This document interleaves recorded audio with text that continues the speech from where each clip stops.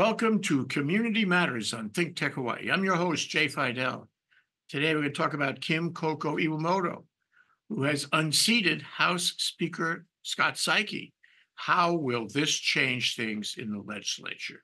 Our guest for the show is Vicky Cayetano, Hawaii's former First Lady. Welcome to the show, Vicky. Thank you, Jay. I'm pleased to be here and to have a great discussion on what sounds like a very interesting topic. Well, this was a really remarkable election here. It was tight. It was contentious. District 25, where Coco Iwamoto unseated Scott Saiki, who served in the House since 1994 and has been the speaker since May 2017. She lost to Saiki in two prior elections with less than 200 votes. She mounted a very strong campaign against him for the District 25 seat, which covers Ala Moana, Kakaako, and Downtown Honolulu. And this is a quotable quote, Vicky. She said, "I wasn't just campaigning against him. I was campaigning against the entire Democratic establishment." And I hope you can help me understand and interpret what has happened, because it is remarkable.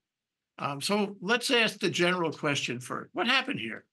How come she won? She beat Scott Saiki, who you would assume would be a very popular legislator as a longtime speaker.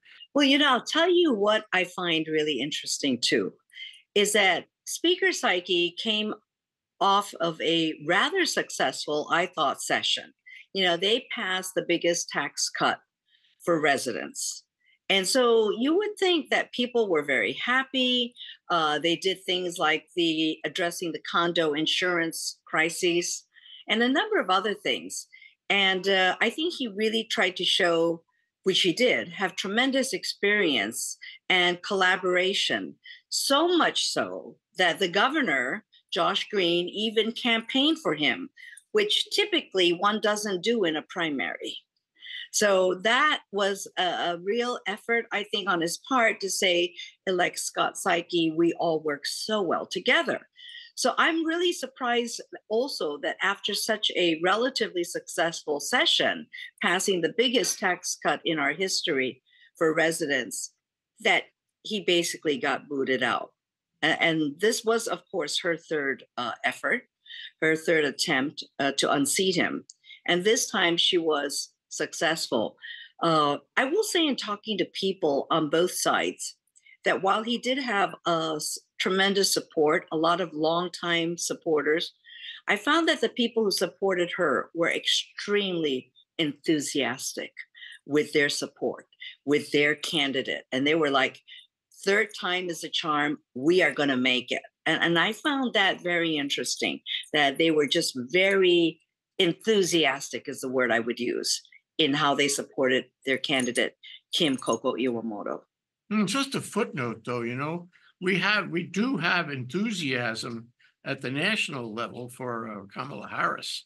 And I wonder if this is a kind of reflection, an echo of that kind of enthusiasm right here at home. What do you think? Well, I think so. People always want to talk about change. That's why I'm a little surprised still that there was change. They did pass a big tax cut. But the phrase all along is bringing change. I think one has to define what that change is, especially when you keep in mind that although she is now the representative-elect for this district, she's not the speaker. That's going to go through an internal process at the legislature among the representatives as to who they elect to be the next speaker. And it's very unlikely that it will be a freshman representative like Coco Iwamoto. So with that said, it begs the question, how much change can a new representative really affect? Yeah, so it's likely to be somebody who's an experienced longtime legislator to replace an experienced longtime legislator. And I just wonder, we ought to spend a little time on that question. Who are the forces? Who are the people? We're not talking about, the electorate. We're not talking about the constituents. This is not a public process, if you will. This is some people in the government who are going to make this decision. Can you talk about the process and who, at least from the outside in, are the players. You've probably read, as I've heard, a few names. I think first and foremost is Representative Nadine Nakamura.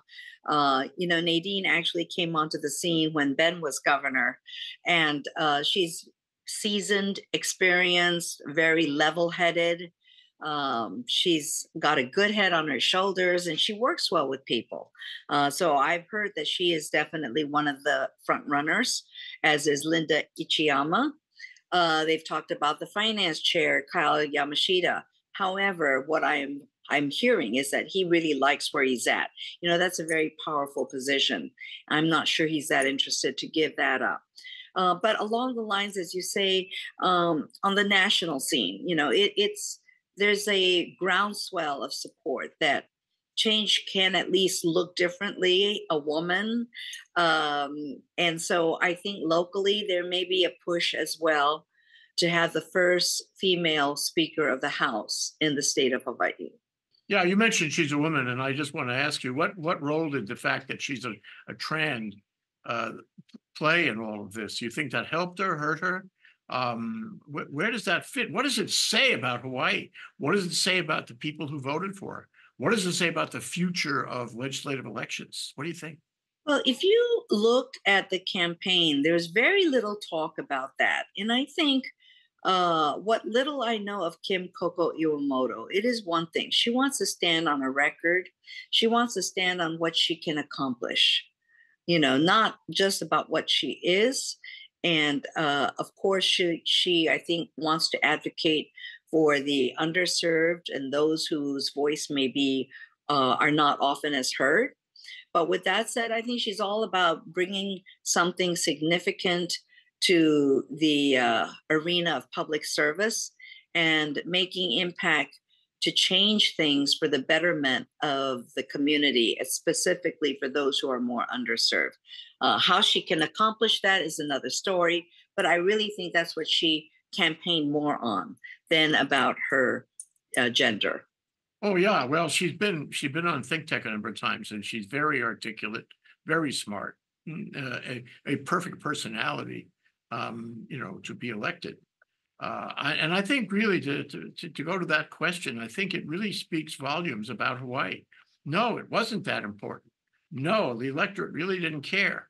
And it means something. It means something about us, about the state. And I think we should be proud of not caring about that. Don't you agree? I agree. I think it just shows really the need for us as a society to be more tolerant of each other, to look at our differences not as a means to divide us, but as a means to unify us.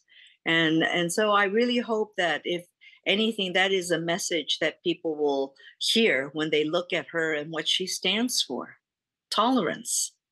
But she also stands for political positions. And, one of the big questions is what political platforms, what policy points will she bring?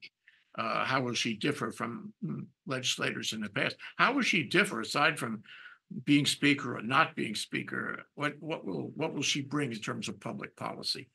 Well, she's had a fair amount of some, experience in the political arena.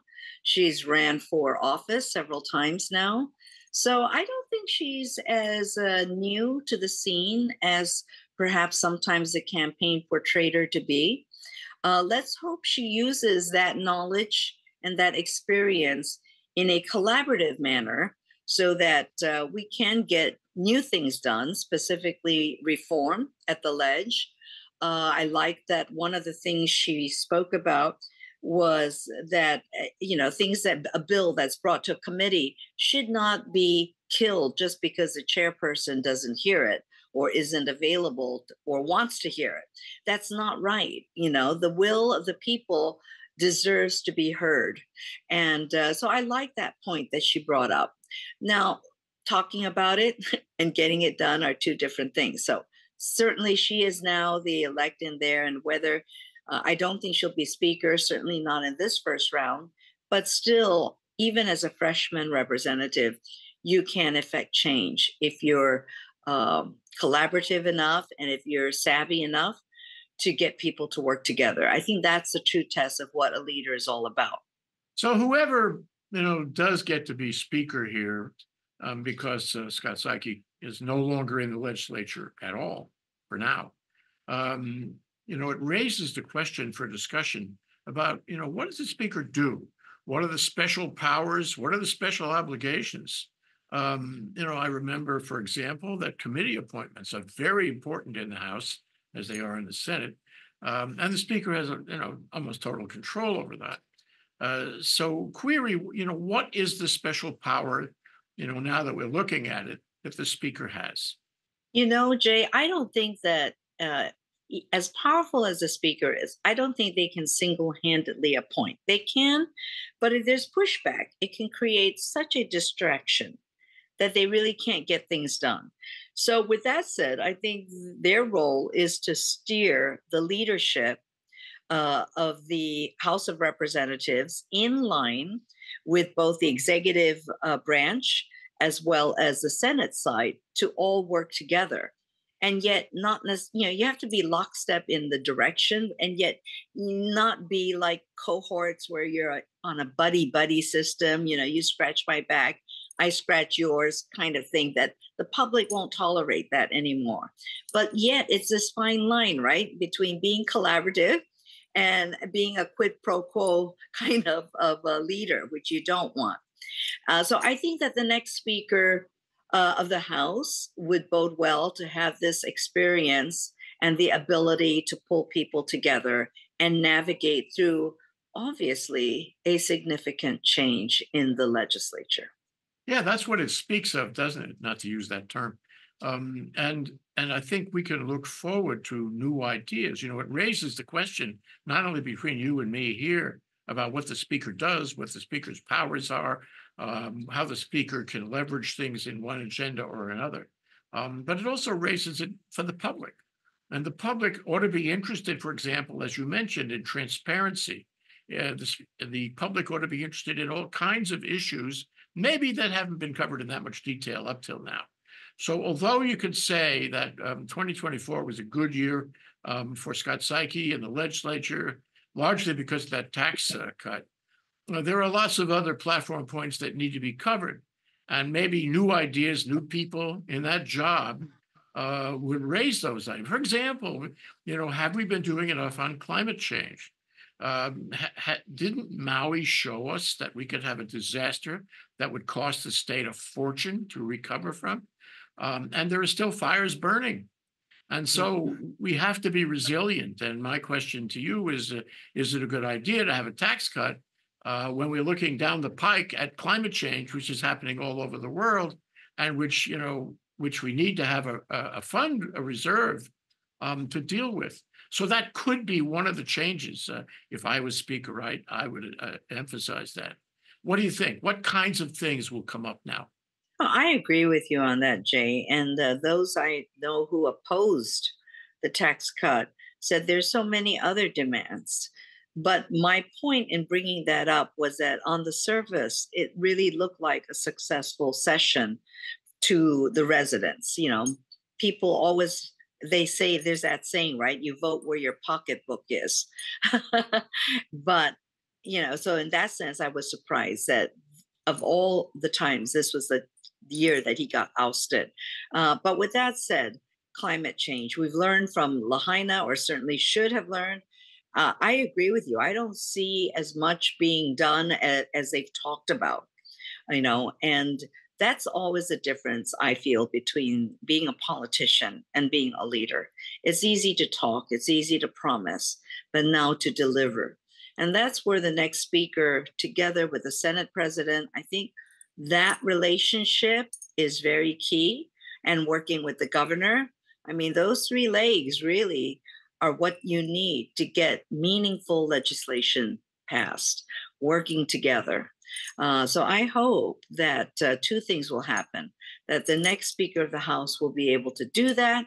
And I hope that Coco Iwamoto will be, to an extent, the voice of talking about reform, even if she's not in there like as a seasoned legislator on her first day, but still to be vocal. And I think she will be in that sense.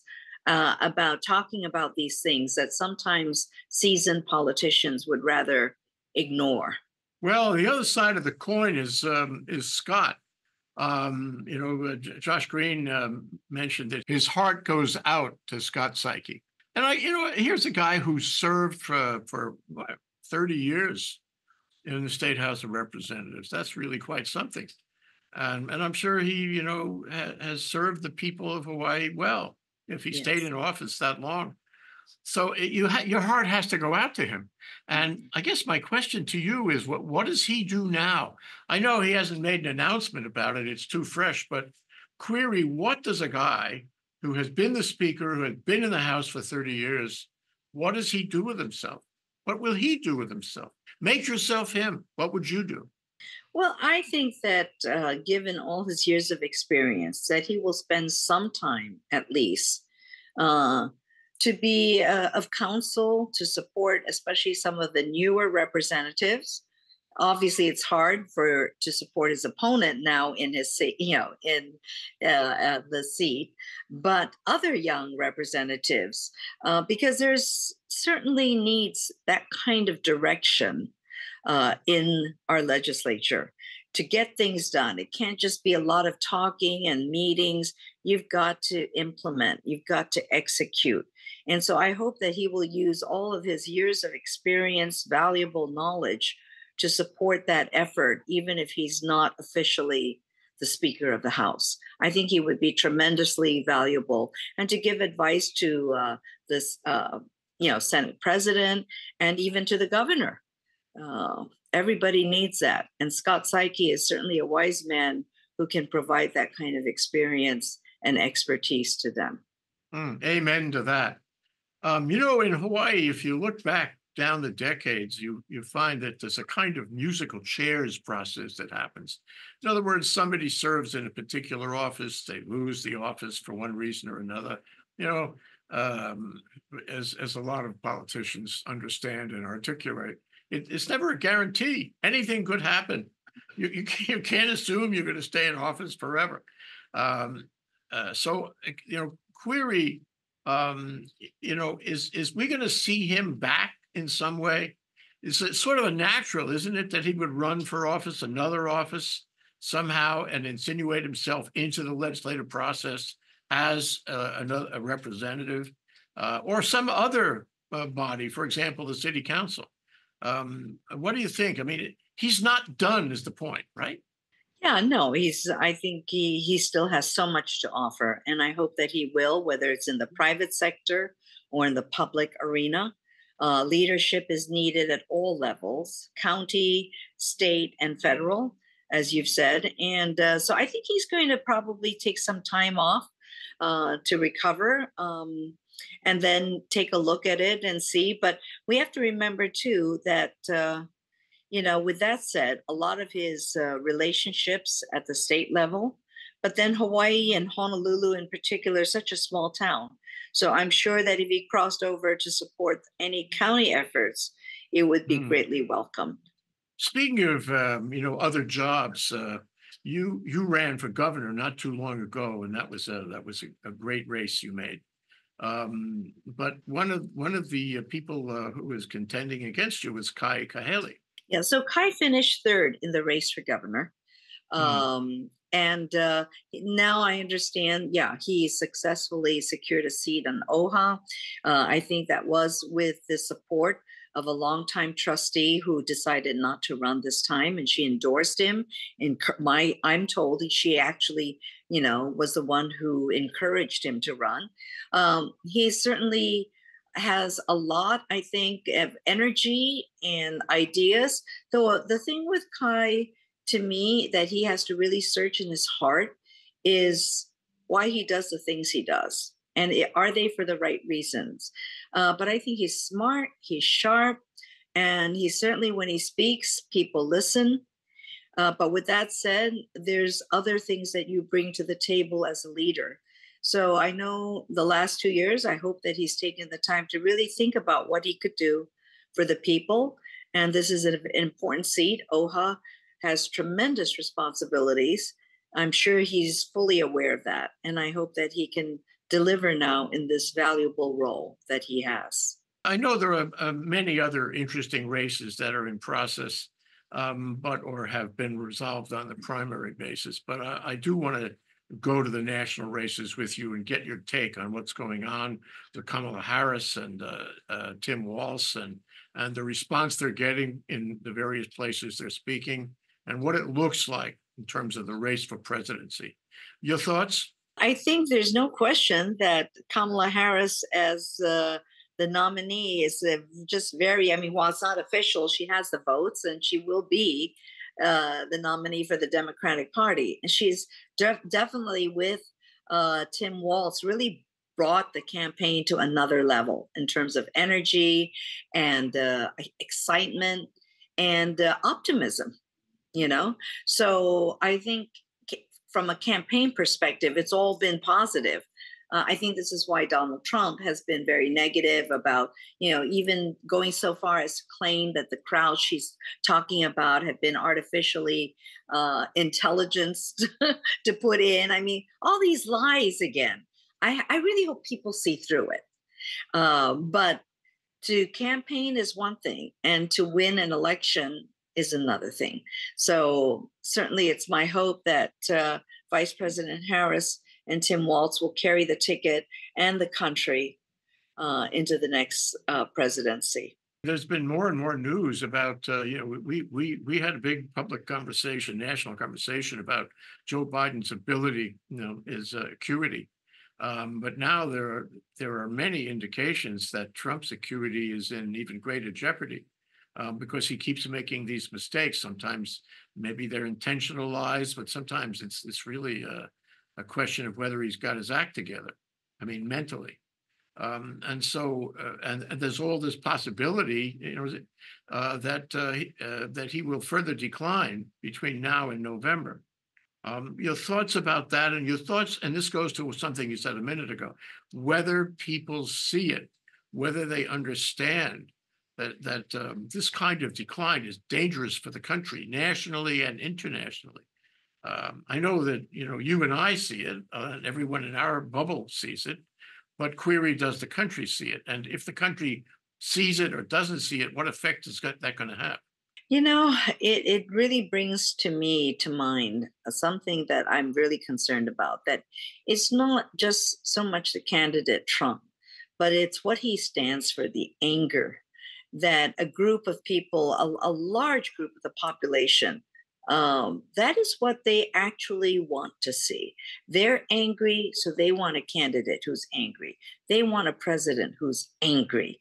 And during his 4 years as president, there's no question in my mind that our country became very angry, polarized, and much of it really because it started at the highest level from the president himself, Donald Trump. And we have not fully recovered from that. We used to be able to disagree with civility, and we need to be able to do that and respect each other. I hope that the majority of people will see that, at least enough to ensure that Kamala Harris is the next president of the United States. And while, yes, she's not perfect, and I know people who criticize her, and some with valid reason, but if you think of the alternative, we cannot even go there. It's really dangerous. And I hope people realize what is at stake. Well, I ask myself every day whether the media understands this, because the media plays such a huge role. And they are so often, entranced, hypnotized by Trump's remarkable and provocative statements, his lies, his insinuations, his conspiracies, and all that. And the media loves to chase him. He invited them to Mar-a-Lago for a press conference. It really wasn't a press conference. It was just him spouting his crazy things. And right after that, Kamala Harris was supposed to give a speech. She was scheduled to give a speech. She did give a speech, but the national media didn't cover it. And so, what you get is looking for raw meat, the media looking for raw meat and thus more eyeballs, and thus more profit, whatever motivates them. And I am very concerned that they have a huge effect on whether the public understands what you and I have been talking about, and whether they will, recognize the realities or deal in this kind of momentum from before, and talk him up and talk her down, and vote for him no matter what he does, no matter what he says. So what is the role of the media here? What would you advise the media going forward right now with 90 days to go? I don't think that media would listen to anybody. They're now a business. Journalism is not the noble profession that it once was, Jay. They are a business and they just run to sell news that sells. Never mind if it's legit, true or not. They just want to sell. And it's sad because it does impact our country.